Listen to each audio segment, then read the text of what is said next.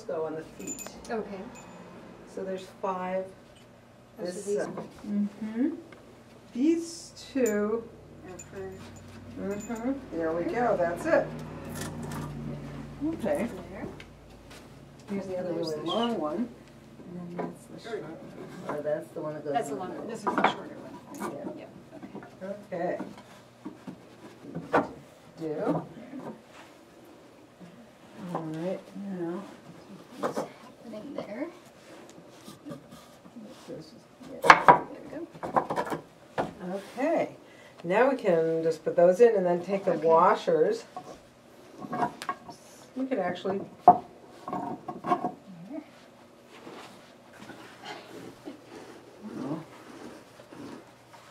Yeah, just doing sort of timer. So I just like that this is so simple to do. You can put it in your car, you can take it out wherever you want to put it up. And just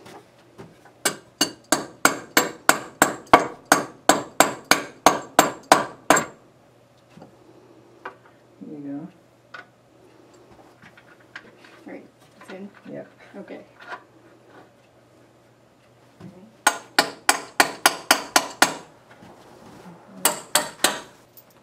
Okay.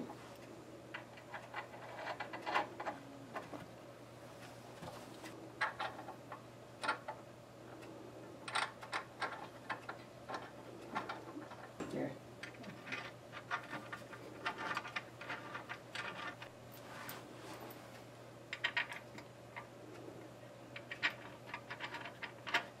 Should you be pounding on the board?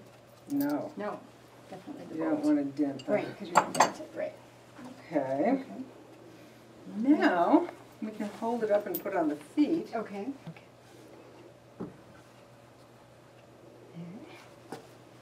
And this gets one of these long ones, right? Mm-hmm. Yep. Yep, those are the 4 that are left, so.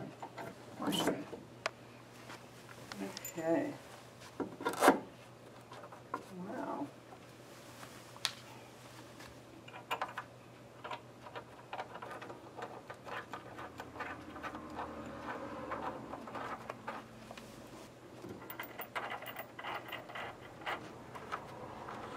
Should be enough to hold it, I think. Yeah, Okay. excellent. So, I want this again.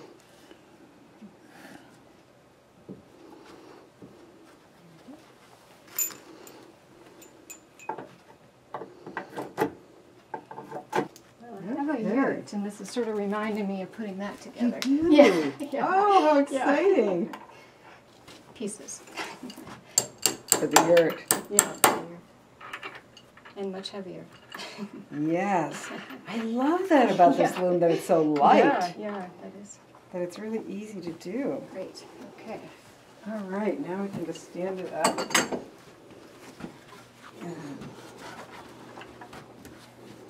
There we are. So one person can just move it too. Like, you tell me where, like right here, a little bit over. Yeah. Then we could have that way one. someone can get behind too. Yep. Look at Great. that! Oh, Great. that's going to be so much fun. Yeah. Let's see what we've got here.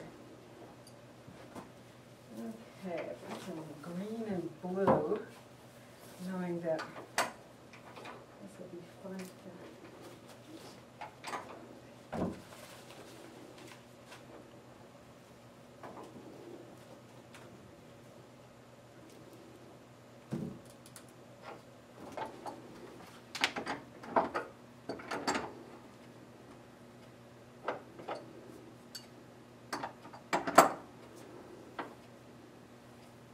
Here is how you measure the red thread. Is that you're going to, see this first one is a double thread, Okay. but I think we could just make it like this.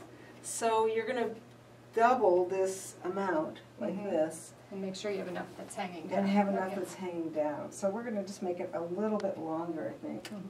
This is, I have a red thread in the middle just so that you can tell where the center is. Okay. All the time. You always know where the center is. So it has one red thread, and On the journey loom, this is so that you know where your center is also. And you put it right underneath this center bolt. Yeah. Okay. So that it looks like this. Then you're going to wrap it over the front, like that. Okay. Split it, and basically you just tighten it so that it has a little sort of twang. Okay. And then tie a bow, like that. Okay. And the rest of the threads that we're going to be using on this loom are garden twine. Oh, great. Okay. I want to measure one on your side. Okay. All we need is one, and then we can measure all the work threads from that. From that one, okay. Yeah. So. And again, it's double. Yes. So we're gonna just measure that double. Looks like I need more. Okay. So if I have it here. That's it. That looks good. So this is our front that faces the library. Okay. And it goes. So it goes over, that's right, through. Okay. And then it moves, yeah, about a quarter inch, a little bit Even closer. Okay. Yeah, like that. And then you're gonna, I think all of these could be on the front like this. Okay. And we'll bring this one around too. Okay. And then just make sure that they're twisted. Right? That's right. And it goes forward over the front, splits, and then you're going to the bow right there. do it, yep, right in front. But first you have to do the knot, the first half, and then you sort of pull that tight, and then lift it up. Yes, with your thumbs, kind of like this. So what you're going to be doing is pulling it forward and up and then down. Okay. And when you do that, you listen to it again, and you can even, you can really, so it makes it like sort of, yeah. Yep. Okay. And if you can bring this over before you tighten it, it's much easier. Okay. So we're just bringing it to the spot, out, and then you can do it up, and then the bow. Right. So it kind of makes that. Okay. And we'll do the red one so that it comes to the front here too. There we go. Okay, right in the center. So there you go. And then you can push that up. So warping is kind of fun. It's just a practice, and by the time you finish warping this, you'll be really, really good at it. So, yeah. Okay. Great. And what's really great is if any of these get loose during the weaving, they're all separate. Right, so you can just tighten that one, which is nice. Yeah. Usually it's a figure 8, like on the Navajo loom. You can't tighten them except to put sticks in and sort of make them tighter. Okay. But this you can just tighten. And they're all bows. So yeah. Any one. You can go right across and tighten them all. Or if they're all loose, sometimes I just weave a stick in. And it'll tighten them all. And you can weave them in the other shed, put it on the bottom, and it'll tighten that bottom one. Okay. So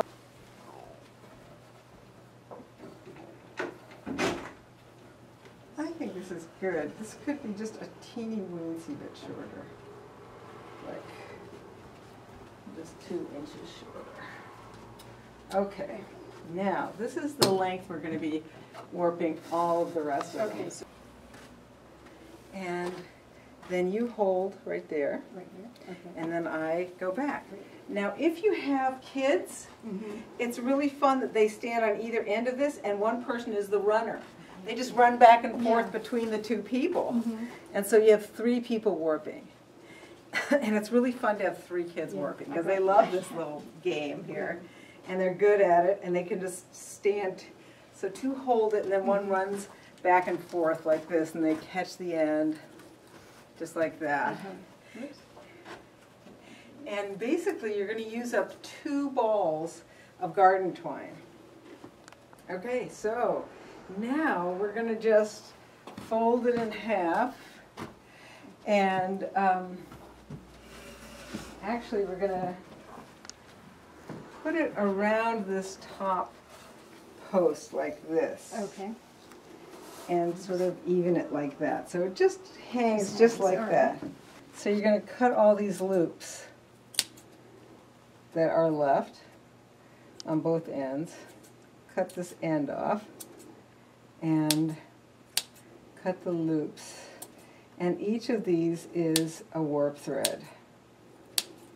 So here's our warp. And the way that it makes it so easy to do this is that you hold one side and then you pull out, and so that is, and then there's your thread. So you're going to fold it in half, and you have one person who is standing up and putting them on the top. So if one person is like on a chair or a bench or something in the back, and so you're going to be, for example, putting them on like that. Okay. And then so you do it. Okay. You're putting it on like Put it that. down, and then pull it over. Right. Like so. And then my job is to, and then you hand it to me separate, so I don't have to, like this. Yep. And then, so now you take the next one, and as you're okay. doing that, I'm tying this one on. And it's a real teamwork, and you have 4 people warping the loom. Okay. 2 on the other side, and 2 on this side. So they kind of are having fun seeing who can warp each side of the loom first. No, I'm not remembering. Just go the other way. Yes. Over. Yeah. Yep, Okay. that's it. And so then we become a team, and we go at about the same speed. Right. Thank you. Okay, great. And that way the whole loom gets warped in kind of a really orderly and quick way. Yeah, right. Because instead of one person. Yeah, one person can do this. You don't need to have all those people doing it, but it just goes faster. And especially one person sitting and one person standing goes really well, because it's hard to stand and sit and stand and sit like that. That makes sense. Yeah. So, and I don't recommend that you do all the top and then find the bottom ones. It's way too much trouble. Okay. I get confused. They do, they get all tangled again. You think, oh, does this go to that one? Or how does that work? Although it is possible. Right. But, Anything's possible here. So, yeah. This is, oops.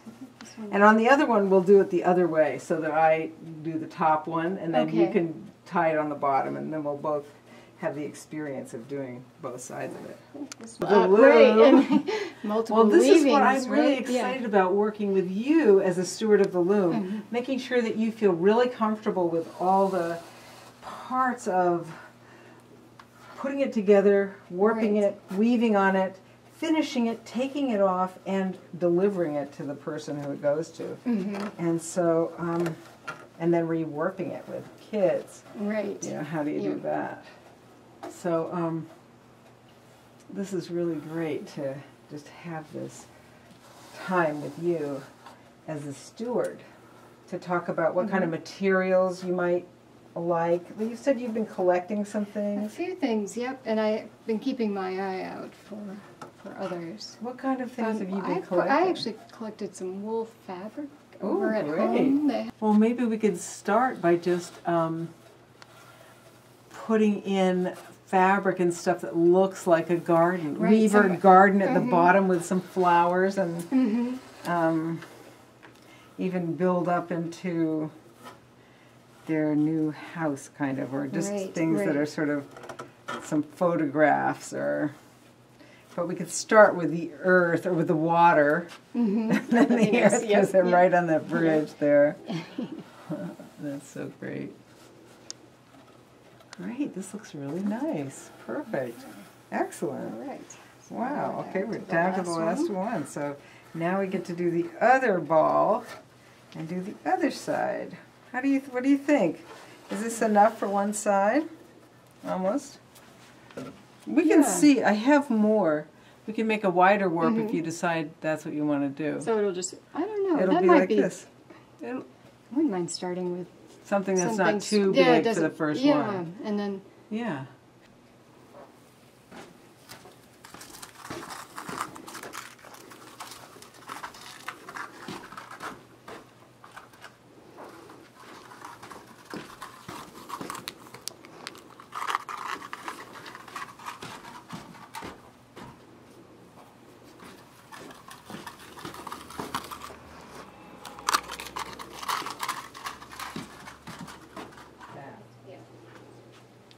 otherwise it doesn't That do makes anything. more sense, yeah.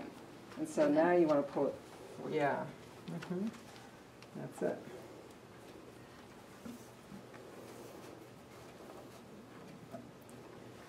All right.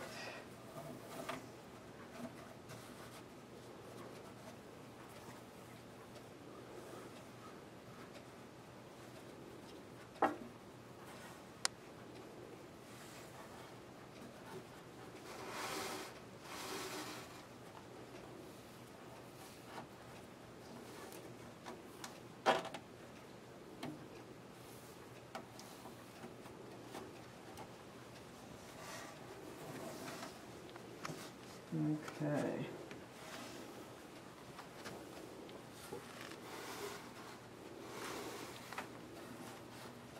That's it. Oops, not first.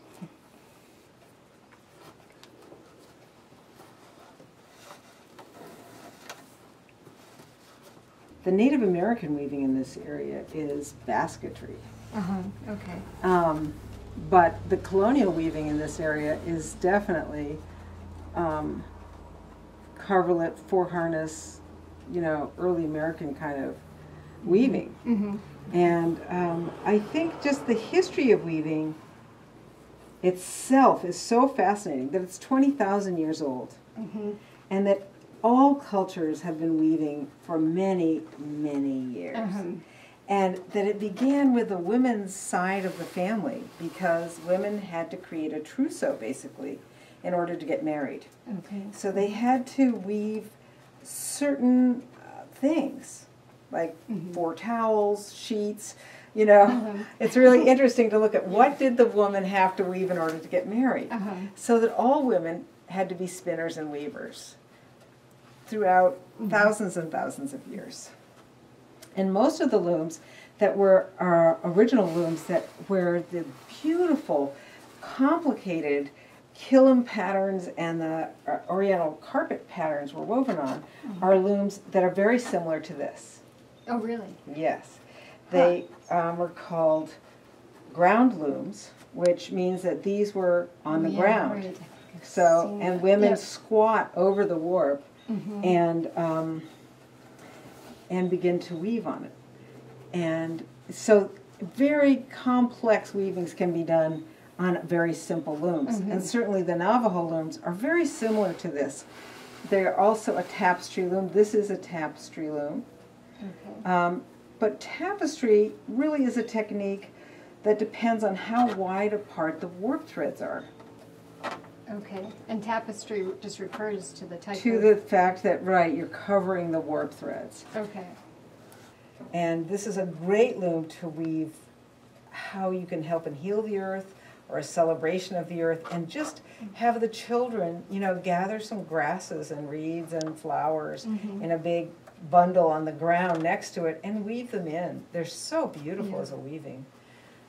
Also, you can write on pieces of bark, like birch bark that you're not taking off the tree but finding on the ground. And weaving things like, I think, thank you for the trees, thank you for the grass, thank you. It's really interesting when you start being grateful for how beautiful nature is. Right, yeah. And we're doing one in Bar Harbor right now for the Park Service that is about that. Oh, nice. Yeah, and so we're drawing pictures on paper and weaving that in and weaving in natural stuff. And so it's really been fun to see what we could do with nature on these looms. There was a boy from Russia who was weaving on an EarthLoom at a school last year. The weaving was about how can I help and heal the earth, and people were saying I'll pick up trash, I'll recycle, and this little boy who had just come from Russia said, I will begin to think peaceful thoughts. And I thought, oh, that's so dear. I just loved it. Yep.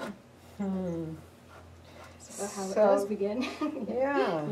So this loom is for our neighbors. This is going to be a little bit different. And here's the last one that we used as our sample.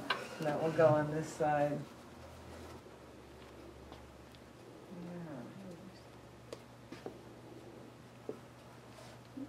Yep. You know, that's good. It shows that it's really getting tight. That's excellent. Great. Wow, wonderful. Blanket binding that I got at Martin's, pounds of it for $5. This roll of it. Right. And I really like the way this is kind of like water. And the color and yeah, the color is kind of nice, and it's nice to have something big. And I like starting this with what I call, we could just do 2 straight rows of weaving. So why don't you start just under, over, under, over. Okay.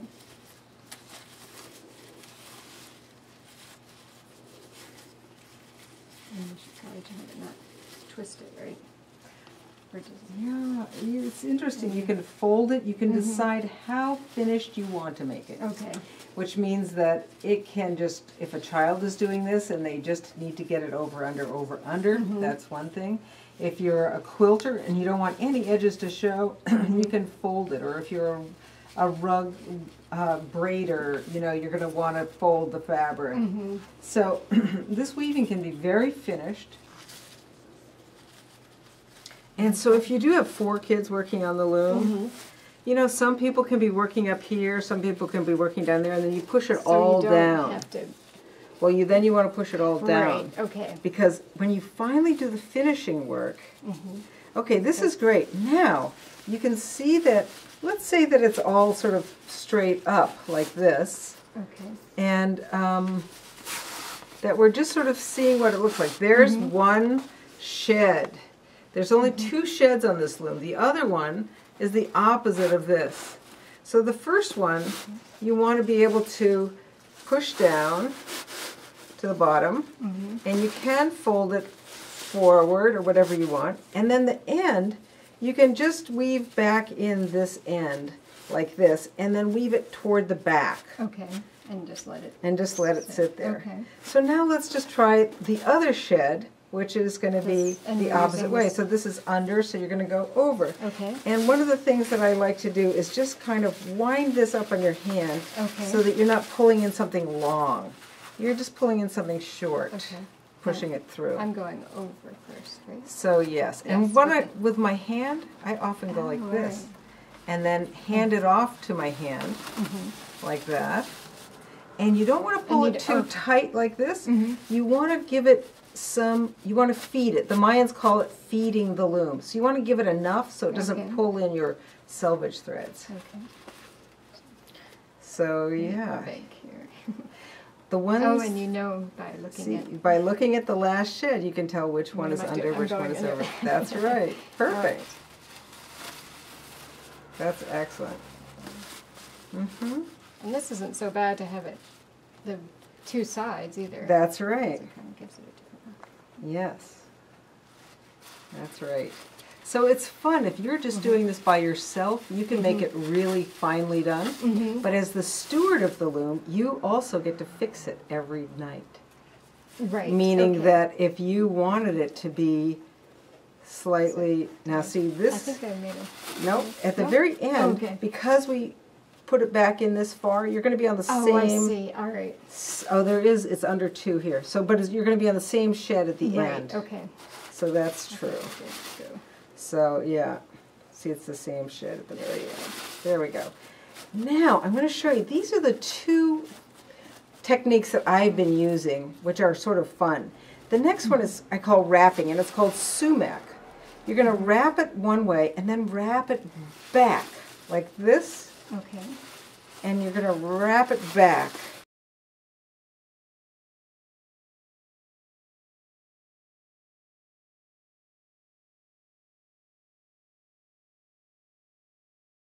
And you can the next one. Yes. Okay. So you can leave it very kind of fluffy here, and it sticks out like water.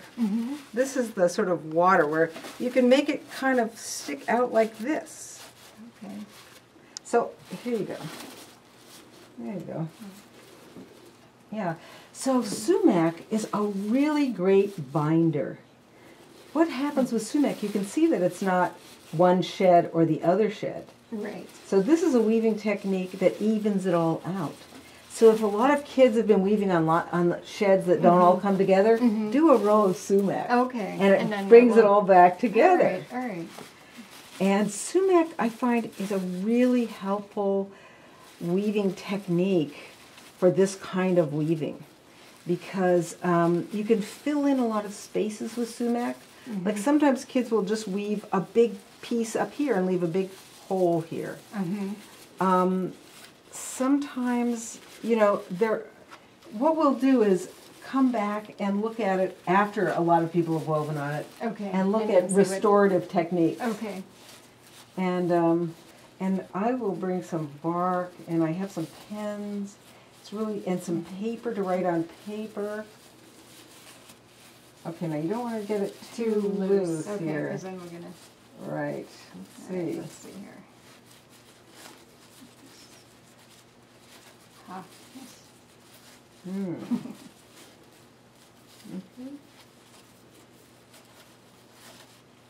Great.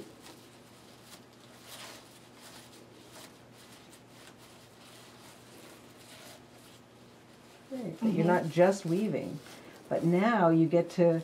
Do I come back? Then And just again, sort of or weave just it sort of- back in. Yep. enough to There you go. kind of hold it. So I think that would be the next thing to do, Yeah. is think about, so when you're weaving, you're telling a story. Like, okay, here's my ocean. Now I'm going to make a really beautiful beach, and I need a sandy color in here. And on the sand, I'm going to sew shells all the way across, like some periwinkles, some, you know, crab, whatever I can find. And I might even wrap some rocks with yarn and sew the rocks on here.